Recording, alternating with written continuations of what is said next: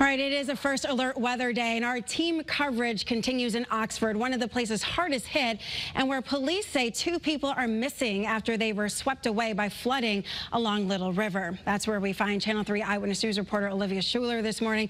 Olivia, what's the latest? Tracy, right now the search is on for those 2 individuals. The fire chief here in Oxford tells us one person was in their car.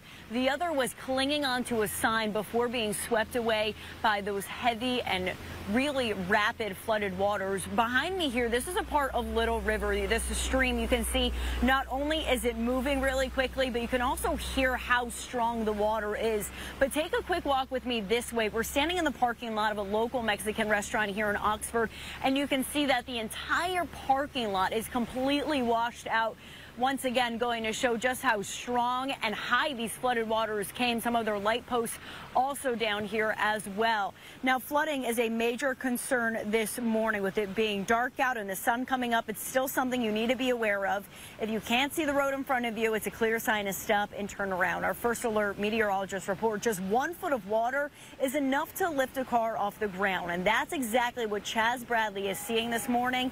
The tow truck driver we spoke to a few minutes ago says he's been working since 4 o'clock yesterday afternoon and has loaded up about a dozen cars. Just on this road alone, it looked almost like an apocalypse. There are cars stranded everywhere.